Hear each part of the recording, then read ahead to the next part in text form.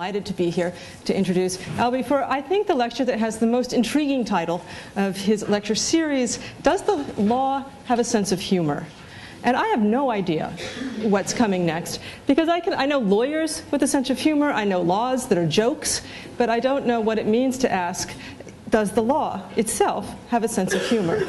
And I'm sure that Albie will enlighten us. Now, I had intended to go through more of Albie's career as a human rights activist. I think those of you who've come, we have many repeat offenders here this evening who've come and heard the wonderful lectures that have preceded this one, so I'm going to skip all of that and move only straight to 1990 for those of you who haven't perhaps been here and been more familiar with Justice Sachs' career.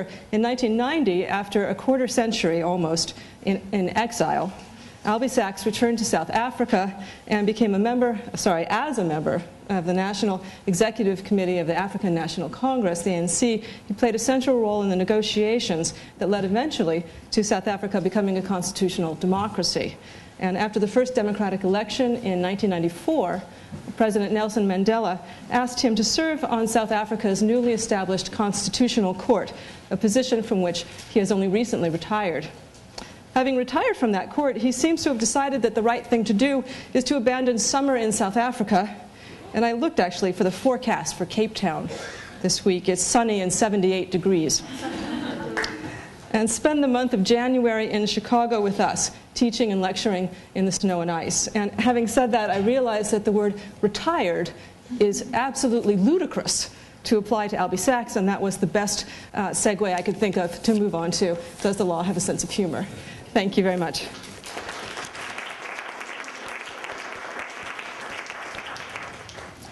I'll just wait a moment for some people to sit down. And then I understand we will end today. It's going to be quite pithy. I have a nice, neat presentation to make. I'm dying to see the State of Union address. I guess a lot of you are. And just the soundings we made were that we would end punctually at 7:45. So I should speak for about 25 minutes. We'll have time for questions. And then we leave.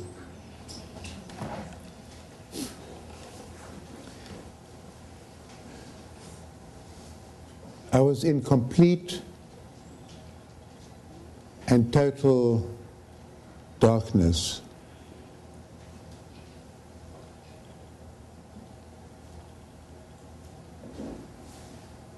Hearing nothing, seeing nothing, unaware of myself or my existence. And a voice came through to me. Albie, this is Ivo Garrido. You're in the Maputo Central Hospital. Your arm is in a lamentable condition. Uma condição lamentável in Portuguese. You have to face the future with courage. And into the darkness I said, what happened? And I heard a woman's voice say, it was a car bomb. I fainted back into the obscurity, but with a sense of elation. I knew I was safe. I'd had the feeling that something terrible had been happening to me and feared that I was being kidnapped and taken over the border of Mozambique to be locked up in South Africa. I knew I was safe.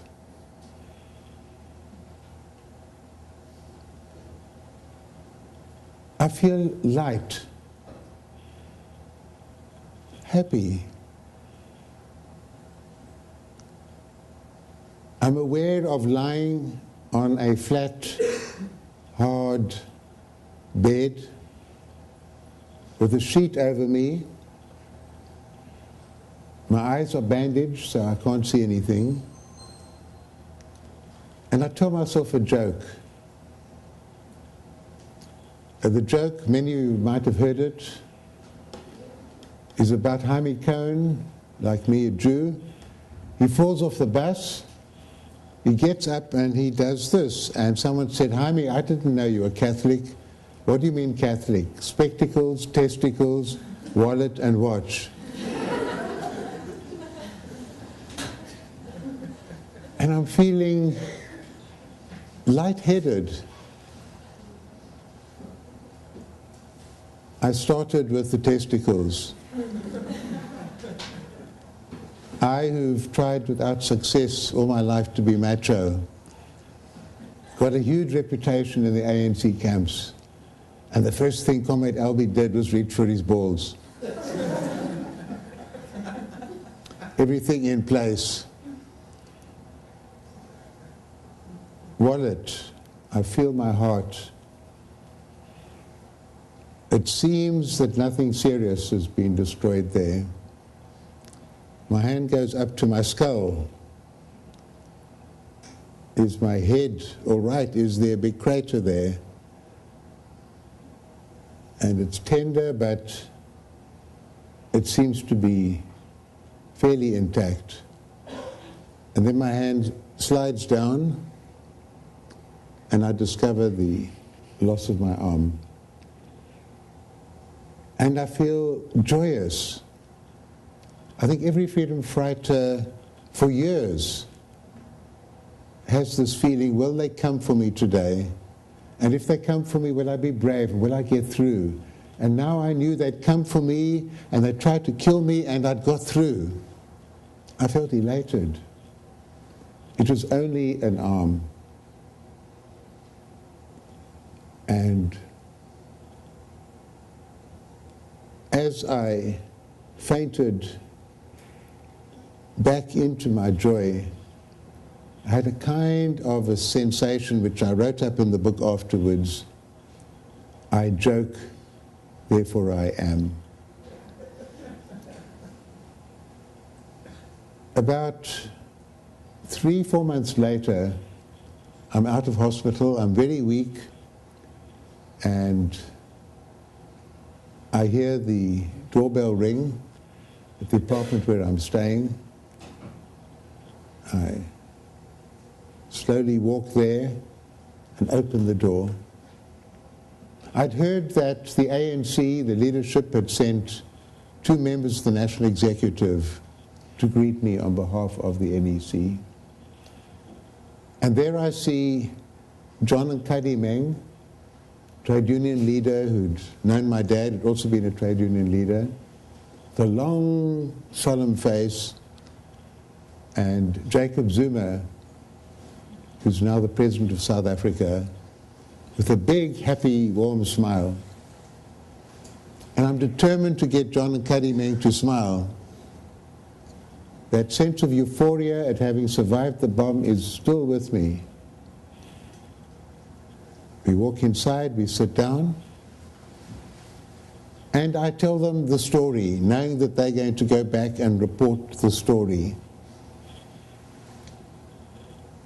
And I take my time,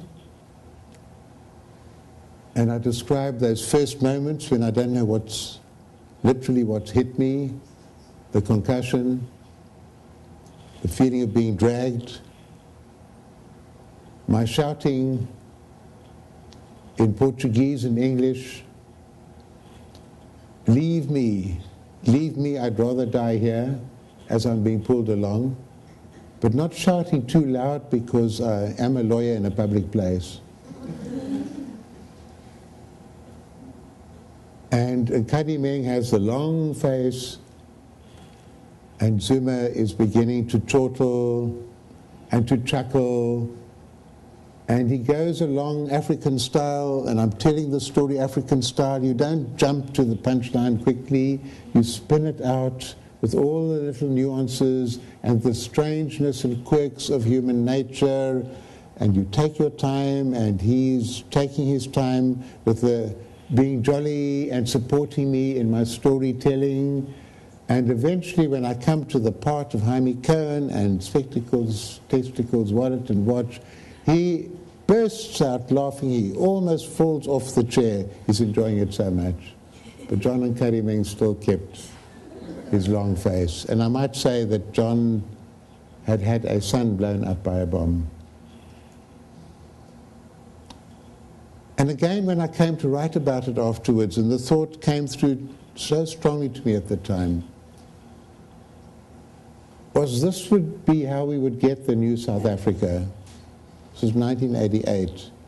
I had that strong feeling as I got better, my country would get better. There was no direct connection, but it was a total, absolute conviction that I would learn to stand, to walk, to run, to tie a shoelace, to write, get stronger, and my country would recover and recuperate from the blows of apartheid and get stronger. And I said to myself at the time, this is how we'll get our new South Africa. My Jewish joke, mingling with Zuma's African sense of storytelling, style, and humor. And when we get our new non-racial democracy, we will bring in what we've got, we'll come in as who we are. We won't homogenize ourselves to become a non-racial, non-person entity. We bring in our styles, our characteristics, our personalities, and our humor with us, and we share and we mingle. And that's how we'll get the new South Africa. That was in about May 1988. In, I guess it was about 2004, 2005, I'm Sachs J, Justice Albie Sachs of the Constitutional Court of South Africa. And I'm one of 11 judges, and we're hearing the case called the Laugh It Off case. A graduate of the School of Journalism who'd read Naomi Klein decided that he would set up a company called Laugh It Off. Small company, and as his culture jamming project, he would manufacture T-shirts appropriating the logos of big corporate entities in South Africa and turning around their slogans to make some kind of humorous, sharp political point. Most of the companies found it rather amusing, and some of them actually bought up a large number of the T-shirts in that clever way of co-opting your critics and dish them out to their employees. But calling Black Label beer were not amused at all. Their headquarters in the Netherlands insisted that calling Black Label in South Africa take action. The T-shirt, which was distributed by means of the internet, which wasn't all that big in South Africa at the time, reaching people like Justin Nurse, the owner of Laugh It Off. He'd made maybe a couple of hundred of them. The T-shirt read, "Calling Black Labor." And instead of saying America's lusty, lively beer, said something about South Africa's history of labor exploitation. It wasn't very refined or very witty. The change from calling Black Label to calling Black Labor, I think, was a little bit amusing. The High Court said, "Thou shalt not use thy neighbor's logo to sell thy T-shirts," and interdicted the sale and ordered Justin Nurse to pay the costs.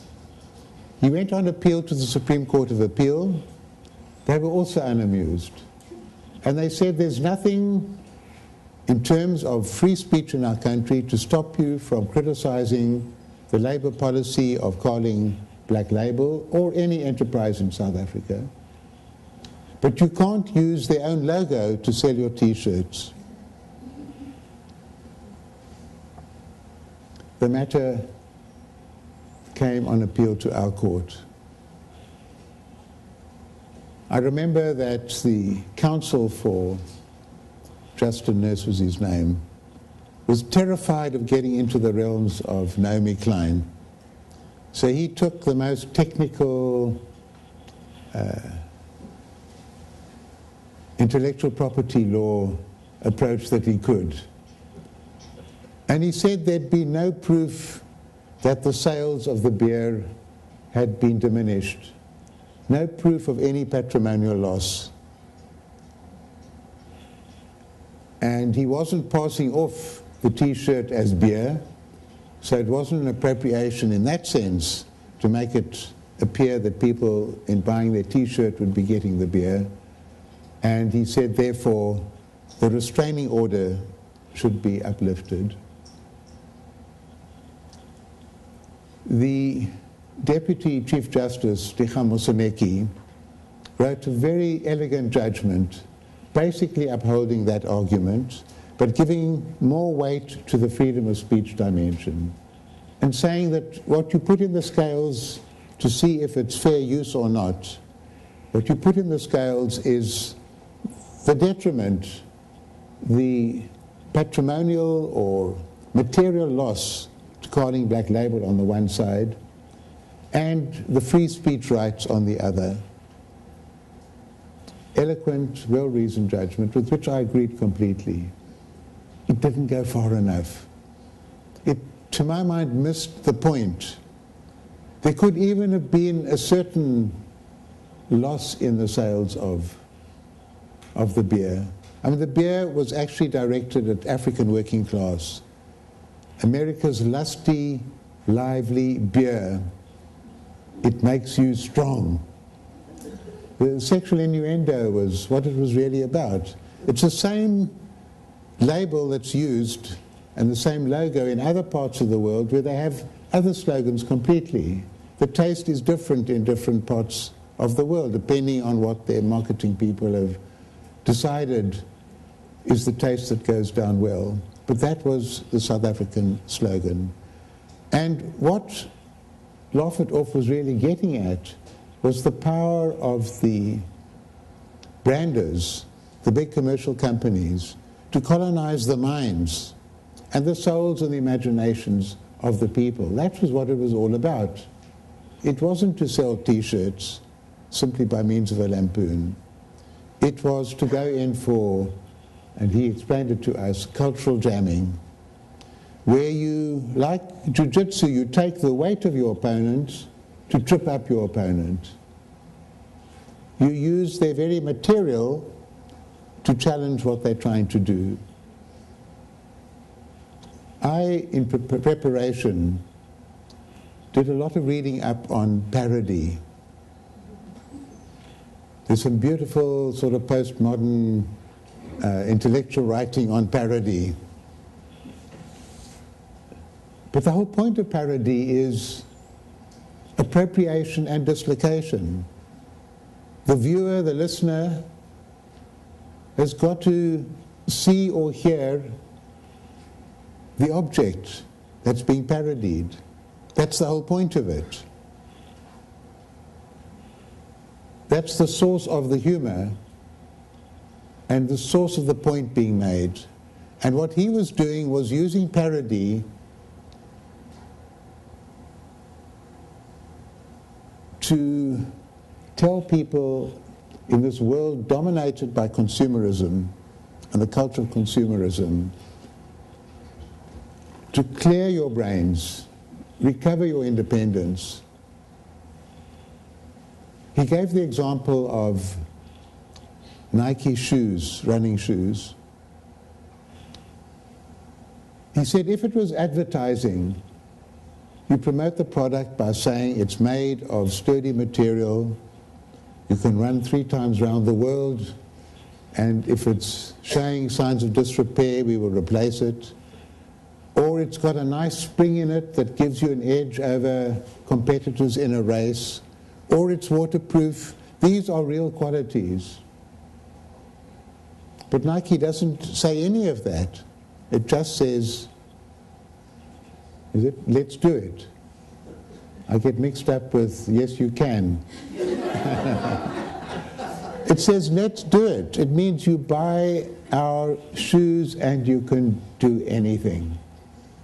And products these days are all promoted on that basis, that it will make you a kind of a super person. And that was the real point that he was making. And I felt that was the point that should be the heart of the response. I thought a little bit about the role of humor. Long time ago, I think the first book of Sigmund Freud I read was Wit and the Unconscious. And the role that wit plays in dealing with often very conflictual issues. And you allow the conflict to come out, but you do so in a way that's humorous, might be bitter humorous. It's humorous so that you're containing it while you are revealing it.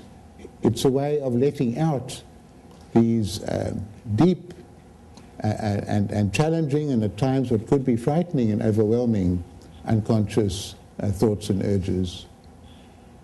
I thought of Archbishop Tutu. You think my question is a provocative one? Tutu often says, he chooses his moments, he says, does God have a sense of humor?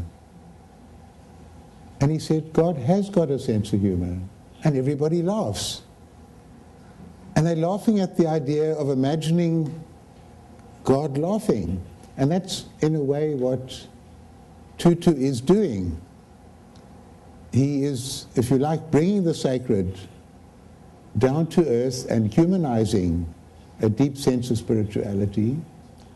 And he says, when you see what's happening in South Africa today, people who were trying to kill each other before are playing rugby on the rugby field, doing all sorts of things together. You go and look at our new parliament, you'd say, God really has a sense of humor. Who could have imagined that President Thabo Mbeki would go to the funeral of P.W. Botha, one of the last of the apartheid titans? So that's Tutu playing with the reverence that people have for the deity, with a big smile on his face, making a point.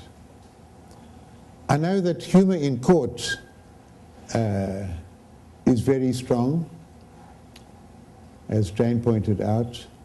I remember being in a crowded court in Cape Town once, at the Cape Town High Court. My friend Lenny Hoffman, Lord Hoffman of the top court in England, also recently, his term came to an end. I don't use the R word. His term came to an end. He came late to that court. It was a court that had lots of formal matters, one after the other. And as he was joining us, the judge said something, and 20 of us in court, we all roared with laughter. And Lenny roared with laughter, and then he said to me, what did he say? You join in. When a judge laughs, you laugh. But it's partly that special laughter in a court that's tense. And again, it's breaking the formality that makes a rather feeble little aside from a judge appear to be absolutely uproarious. It's not just sycophancy. But my question was different. I enjoyed the idea of opening my judgment. We call our decisions, we don't call them opinions, we call them judgments, with the question mark, the question, does the law have a sense of humor? And then dealing with the facts, the issue, and in a way that my colleague hadn't done in the main judgment for the court, covering the theme of challenging the hegemony, the domination, the colonization, a new kind of imperialism of the brand makers, and saying in these circumstances, even it's not the fact that there's no clipboard evidence to prove loss of sales on the part of the beer that makes the restraint inappropriate. It's the fact that the whole project was an intense exercise in freedom of speech. The whole point about it was to challenge the commercial speech and the emptiness and the falsity of it by means of a subversive speech. And the parody was the whole point, to draw attention to the branding and to try and subvert it, using its own force, its own weight, to trip it up. So the judgment I wrote then was in support of the main judgment. It went round the world. I suspect of all the judgments I've written, this was the one most read, because the property lawyers, intellectual property lawyers in all continents were terrified that capitalism would come tumbling down if this approach took hold.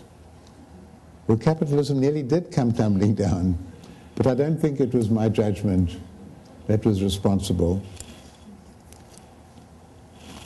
So I'm just going to read the last portion of the judgment.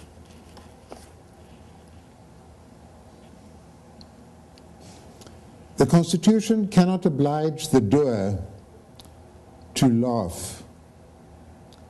It can, however, prevent the cheerless from snuffing out the laughter of the blithe spirits amongst us.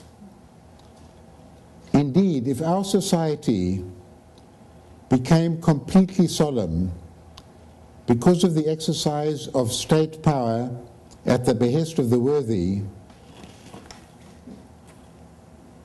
not only would all irreverent laughter be suppressed, but temperance considerations could end up placing beer drinking itself in jeopardy. And I can see no reason in principle why a joke against the government can be tolerated, but one at the expense of what used to be called big business cannot.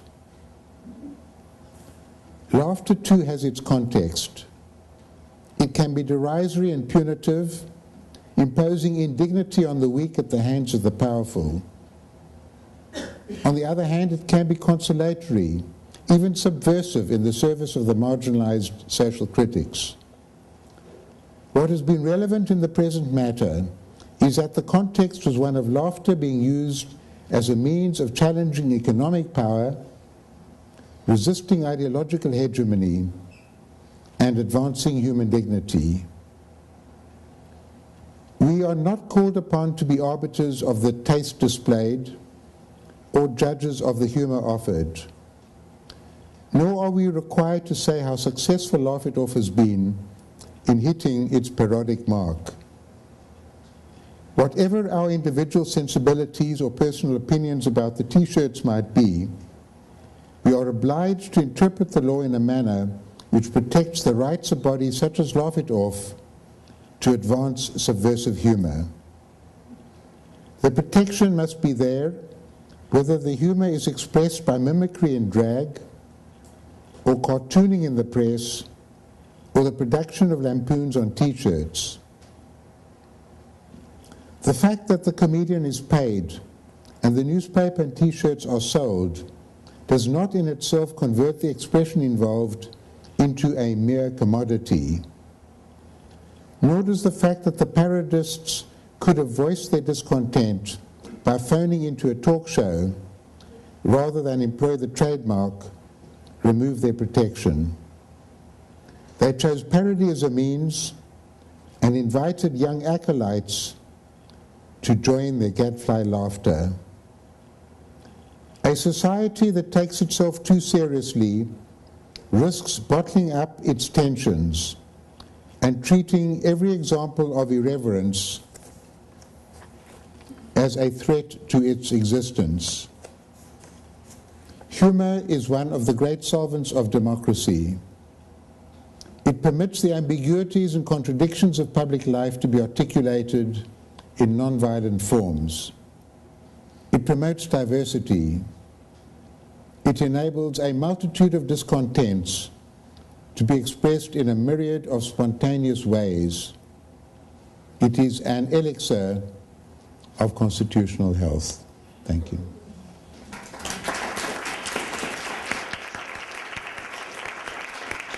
So I believe you generally prefer to take several questions at once and answer them together, right? Right, Okay. and we have 6 minutes. We have 6 minutes, so be brilliant and succinct. Sir. In a previous lecture, you alluded to an encounter with members of the American Supreme Court. Is there any humor in that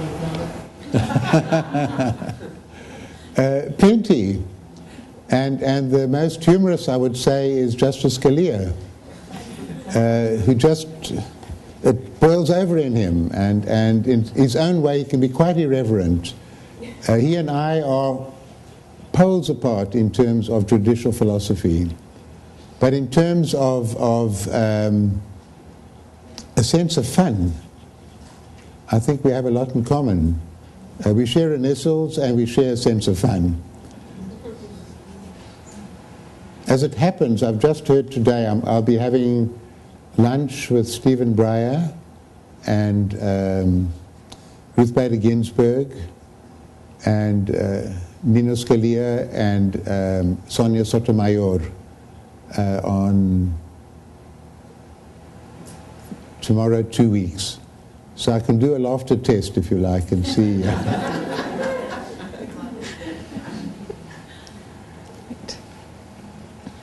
You don't see much humor in the judgments, in the opinions.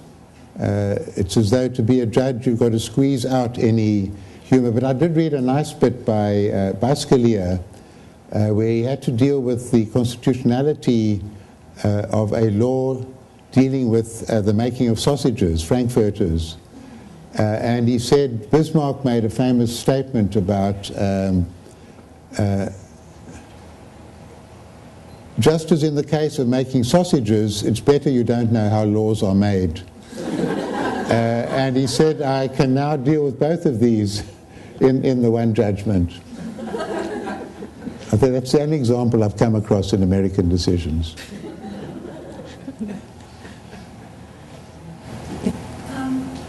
Can you say something about the place of humor in judgments about things like torture?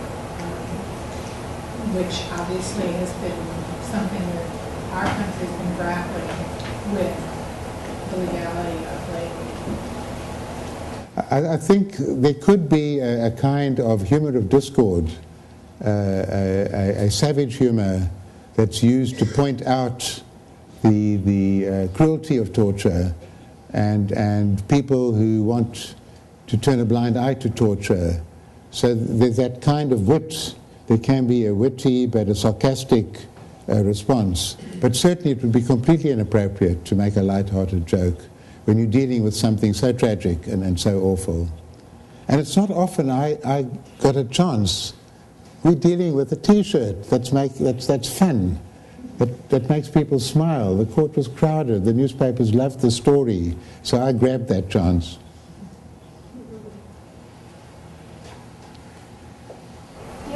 You talked about the humor of the judges, of the people on the court.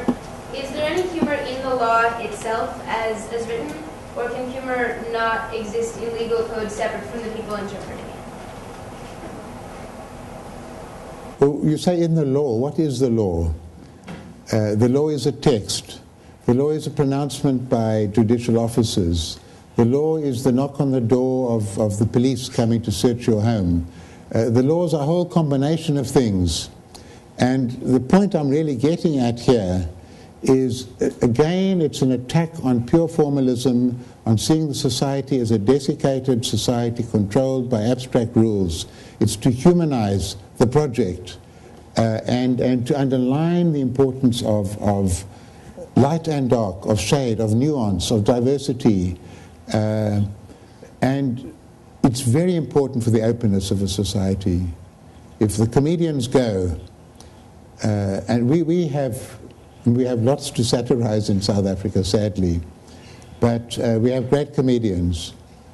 And now what's interesting is they're coming from all population groups. The nephew of my great friend Zubaydah Jaffa studied medicine. He's a part-time doctor. He's a stand-up comedian, Riyad Musa is his name. And he sometimes plays very strongly on being a Muslim. And he said he was flying in an aeroplane. He suddenly felt a great spiritual urge, and he started praying in Arabic. And lo and behold, everybody in the aeroplane started praying. And he it's picking up on something that is sharp and painful in society, but pointing to the contradictions and the humor of it, and we certainly need that. Right now, Jacob Zuma, the president, still has, he's not pursuing it now, but a $1 million claim against Zapiro, one of our great cartoonists, because of the way that Zapiro portrayed Zuma in one of the cartoons. I'm glad I'm not sitting on the bench if that case should ever reach us. I happen to be very close to both of them. And the question is whether or not Zapiro went beyond the bounds in the particular portrayal that beyond the bounds of free speech, and I would leave that to a court. Probably the case will be resolved out of court in one way and another. Michael. This leads me to the question less about the humor of the law, but should you protect humor, and where is the limit? Are there, you mentioned torture, I would imagine genocide. What about kind of inter-ethnic? Well, I took part in a debate in London on the Satanic Verses and the Danish cartoons. And I said, I'm not going to give you an answer. I said, I'm going to be as I am when I'm starting on a case, just the different factors and thoughts and impulses and judicial intuitions that come to play. And I said my inclination is to say Satanic Verses is serious literature.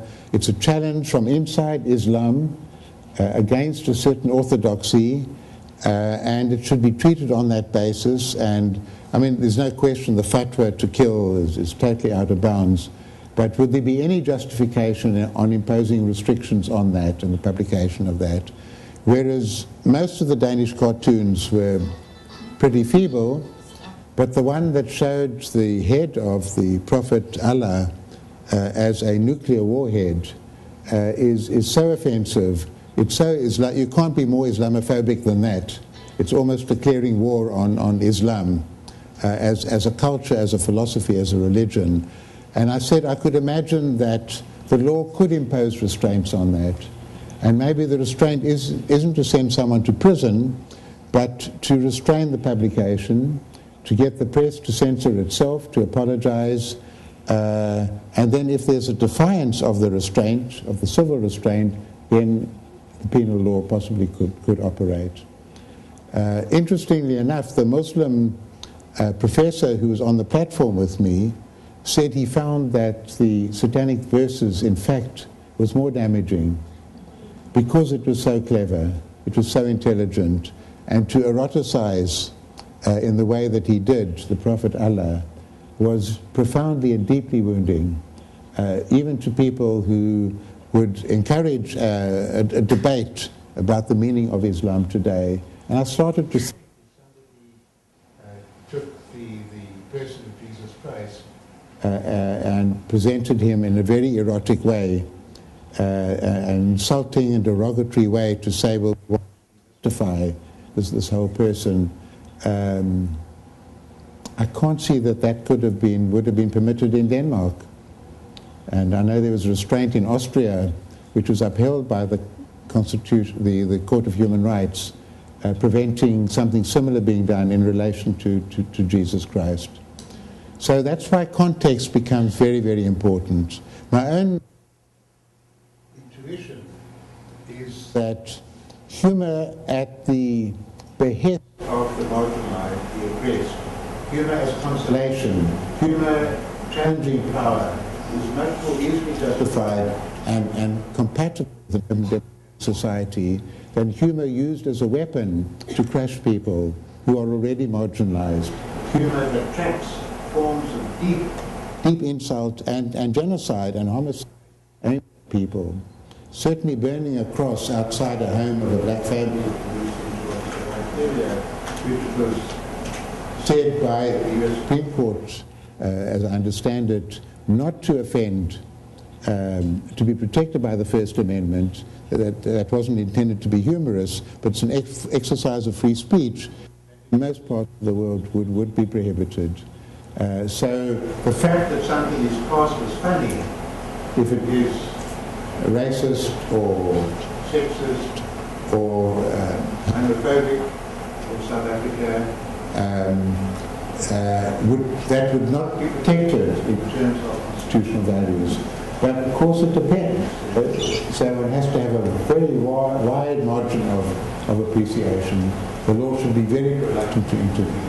But I think there are forms of speech, constitutional speech, that can be respected. Good. Well, I know that you want to see the President's address, and I know that other people do, and maybe he can lift our spirits in this address. So thank you very much, Albie Sachs.